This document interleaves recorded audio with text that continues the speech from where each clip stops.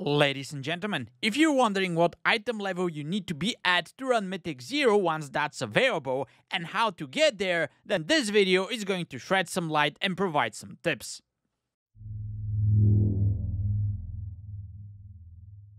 The most common question that I get is what item level do I need to be at in order to get into Mythic 0? Let's look into some numbers. The gear that you're going to get in there is going to be 593 item level. Obviously that's way too high and everything in there is going to be tuned for much lower number. The gear that we get right now from Heroics is 571 item level. So that means that if you're around that number, you should be more than fine. Yes, I know there are people out there who are currently at 585 or 590. And yes, the higher your item level is, the easier time you're going to have in the Mythic 0 dungeons. However, you don't need to sweat that much to get that number to such high values, as all the gear that you're getting right now you're going to easily replace as soon as Mythic 0 is out. So at the end of the day, get as high as you can, but aim for just 570, that's gonna be more than enough, and even anything in the 560 range is gonna be fine. You're just going to have a little bit rougher time in the first few dungeons until you manage to get a couple of good pieces. And now, once the numbers are out of the way, the next question is, how do we get there? Now obviously you can go run Heroics to get some Valor Stones and a chance for a gear to drop for you while you're in there. However, there's alternative ways for you to farm some resources and still have a chance for you to get some gear to drop. First, pick up the weekly quest in the center of Dornogal. It will give you 4 different options to pick from in order to complete it. The best pick is probably World Quests, as we're gonna be doing some of these for the next steps, but you can also pick Assembly of the Machine, which is one of the options as well.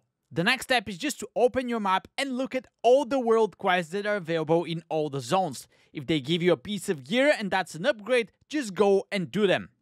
Also, look for World Quests that give you coffer keys.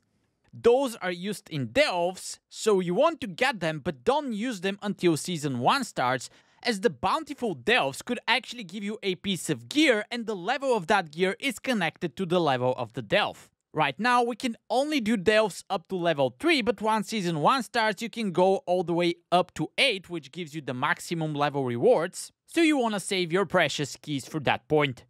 Once you're out in the world, look for rares in between the quests, as they can also drop gear, and the bigger rares can drop gear that item level is actually higher than the heroic dungeons. That gear could also be warbound, so you can actually send it to Oaths if you cannot wear it yourself. Even if you don't get lucky and you don't get gear, you should at least get some reputation and renown, which can come into play later. The next step, do the weekly events in each of the zones, as they can drop gear as well.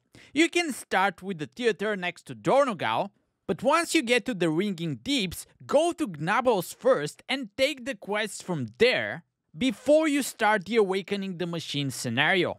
This quest, once completed, gives you a chest that can drop a piece of gear, and if you complete the event, you won't be able to complete the quest if you get it after that. You can find Gnabos just south of the guy that actually starts the event. Now, the event itself, once completed, can give you up to 4 chests, but I haven't seen a piece of gear drop from them. However, the quest that you get from Gnabos can give you a chest that could drop a piece of gear, which is why it's important to pick it up in advance. Once you're done with the Ringing Deeps, you can head over to Hollowfall.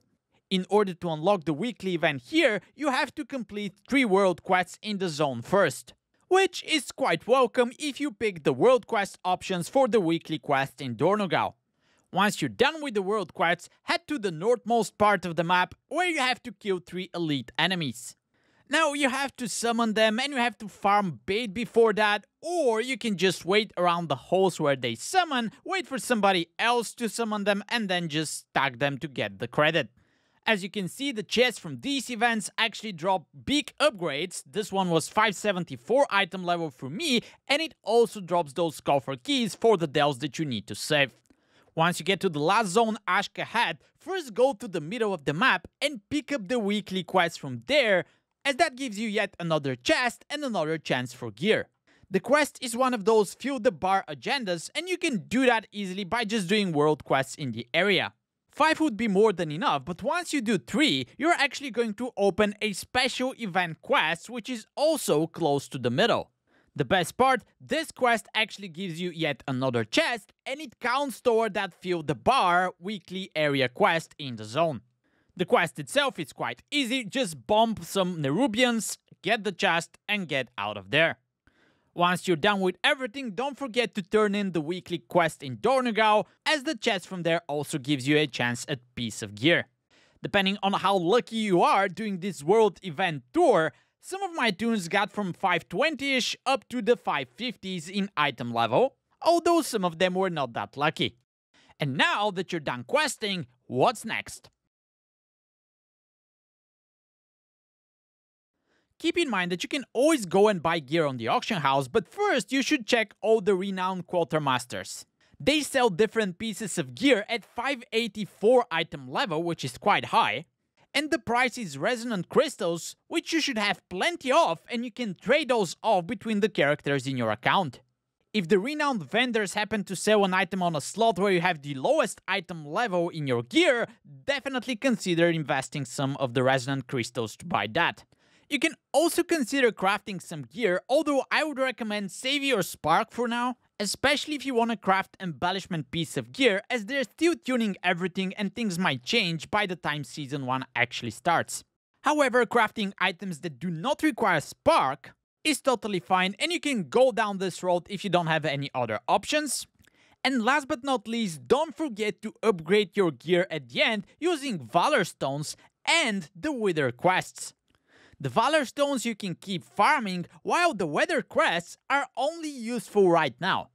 The higher gear that we're going to get later on is going to require higher item level crests to upgrade, so if you don't spend your Weather Crests right now, you won't be able to use them later, as you're not going to be able to upgrade the gear that you're getting with them. So make sure to invest them in those higher item level pieces that you get from the vendors or drop for you from the chests. And keep in mind that it's actually a little bit more efficient to use the crest to actually craft gear instead of upgrade it directly, but it's probably also much more expensive to do that. If you follow those tips, after you're done with the upgrades, you should be pretty close to the 570 mark, if not higher, and also keep in mind that you can do this all over again next week, which should get you in a pretty good shape for the week where Mythic Zeros open. Hopefully that was helpful, and if you have any other tips, let me know in the comments below. I'll see you in the next video. Now get out of here.